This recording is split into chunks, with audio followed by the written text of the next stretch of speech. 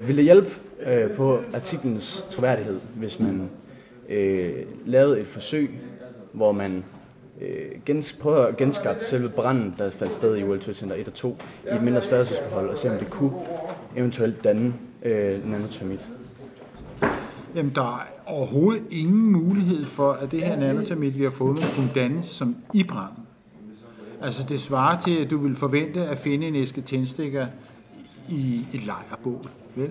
Der dannes ikke tændstikker, når du laver en brand. Og det er fuldstændig det samme. Så jeg ved ikke, hvordan jeg ellers skal forklare det. Altså, det er jo ikke nok at have de ting, der er til stede. Fordi du har kartofler og en ko stående, så har du ikke lavet skipperlapskovs endnu. Du skal slagte koen for det første, og så skal du koge kartoflerne. Eller kartofler i skipperlapskov. Men du ved ikke, hvad jeg mener. Altså, ja, fordi det her materiale er jo ikke kun et spørgsmål om at have de rigtige ting til stede. Det er lavet i en syntese i et kemisk laboratorium, hvor du bygger materialet op nedefra fra atomer. Det er noget med nanoteknologien. Du kan ikke lave det ved bare at tage de store ting og gøre dem små. Du bygger faktisk de små ting op fra atomer. Så det er et materiale, det er ikke en blanding af pulver. Der er forskel på en klassisk termit og nanotermit. Okay.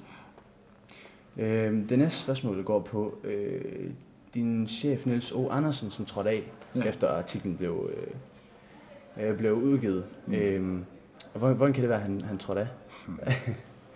Fordi at hvis han var blevet, så ville han jo automatisk have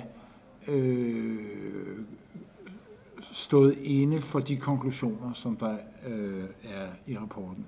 Og det ønskede han åbenbart ikke. Okay. Jeg så en artikel på videnskabelige.dk, hvor han sagde, at det faktisk slet ikke havde noget med rapporten at være. Ja. At han så det. Ja, fordi han ikke havde tid til sådan noget. Men det må man tage for påliden og tænke, hvad man har lyst til.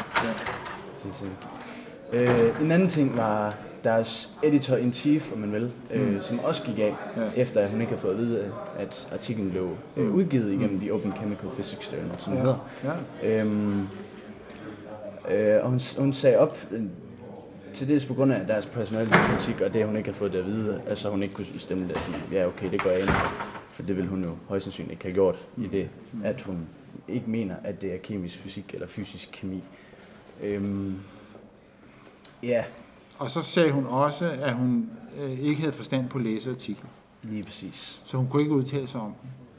Og jeg synes, det sidste måske er nøglen til forklaring på, hvorfor hun efter min mening ikke kunne gøre andet end det, hun gjorde. Fordi hun har for det første mellem 100 og 200 artikler om nanoteknologi.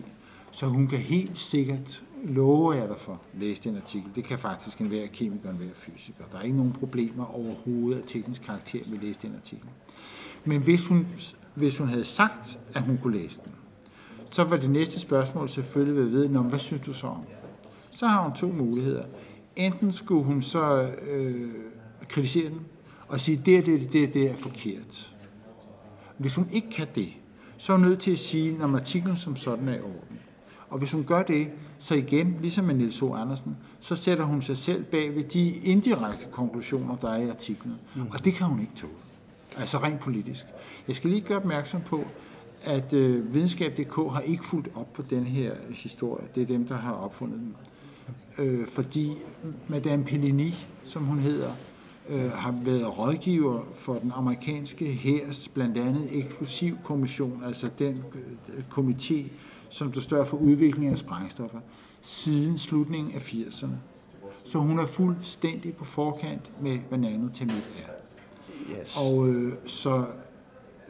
Og hvis du selv har læst det på 9/11 blogger, det var en fyr, der hed Snow Crash, tror jeg, som lavede det stykke arbejde. Udmærket fint stykke arbejde, fordi det er fuldstændig offentligt, hvor hun har haft sin gang i hvilke kommissioner hun har været rådgiver for. Så hendes position kunne hun ikke handle anderledes, end hun gjorde. Altså ellers var hun færdig. Politisk og karrieremæssigt. Så sådan er det. Det er sikkert.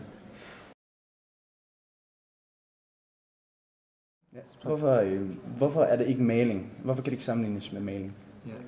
Altså problemstillingen med malingen bliver efter min mening faktisk ikke behandlet i artiklen, og det er heller ikke vores job at fortælle om alle de her ting, som det her ikke er. Fordi i artiklen, der sammenligner vi kun med ganske almindelig plastikmaling, og jeg synes, det var et lidt fjollet eksperiment, fordi ganske almindelig plastikmaling ville opløses i det der solvent, som vi arbejder som hedder metylethylketon. Men hvad der er mere interessant, det er den maling, der hedder primer paint, som blev påført stålkonstruktionen inden opførselen, som man smører på for at forhindre korrosion, ligesom man smører mynje på skibe. Og men hvis man går ind og ser nærmere på, hvad der var i den der primer paint, så bestod den og lavede forskelligt. Noget af det er hemmeligt, men det kan man faktisk godt finde ud af, hvad der i virkeligheden var. Så 30% af det der, noget af det var jernoxid. Det vil sige, at ståldragerne er røde. Og cirka halvdelen af det er så jernoxid, og det fører man på for at forhindre rust. Det lyder lidt mærkeligt, men det gør man. Men 30% af den er et stof, der hedder zinkkromat. Det hedder også zinkgult. Så hvis I går ind på, I kan faktisk læse det i NIST-rapporten, der står det faktisk, hvad der er. Der står zink yellow, men zink yellow, det ved så en kemiker, det er zinkkromat. Og det er omkring 30% af det. Og det giver meget klart, vi har undersøgt chipene med noget, der hedder Energy Dispersive Spectroscopy. Og der er ikke, for de rene brudflader, som vi har kigget på, der er der simpelthen ikke skygge af hverken zink eller krom. Alene af den grund er det ikke maling. Men det allervigtigste, det er, at de røde-grå chips er reaktive. Jeg vil ikke sige, at de eksploderer, men de reagerer i hvert fald meget voldsomt, når det bliver varmet op til 435 grader. Og NIST har selv undersøgt den her primer paint, hvor stabil den er rent termisk. Og den er stabil op til 800 grader. Så den vigtigste grund til, at det ikke er maling, det er, at maling eksploderer ikke. Og der er ikke nogen, der i 1965 har malet World Trade Center med et eksplosionsstof. Det er det vigtigste argument. Der er flere argumenter, men det er det vigtigste, og det kan enhver idiot forstå. Maling eksploderer ikke. Helt sikkert. Jeg kom på en ting. Ville ikke i selve sammenstødet med flyet og selve tårnet, den brand, det udløst, ville det ikke kunne aktivere selve nano-termitten? Jo. Og i hvert fald de 2, 3, 4, 5, 6, 7, 8, 9 etager, hvor der faktisk var brand. Det ville den godt, og det er den muligvis også gjort. Det er muligvis også derfor, man kan se det flydende metal. Nej, det tror jeg faktisk er med fuld overlæg.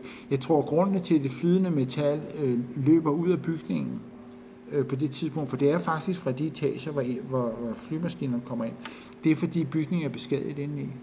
Altså, så det er simpelthen så mulighed for at løbe ud til kanten, fordi jeg tror, at det her foregår helt inde i midten. Det foregår inde i de centrale søjler. Okay. Så jeg tror, at grunden til, at der løber flydende jern ud fra de etager, det er fordi, at der er etagerne simpelthen beskadiget. Men det er den modsatte ende, det er den modsatte side af bygningen i forhold til der, hvor flyvemaskinen kommer ind, hvor det løber ud.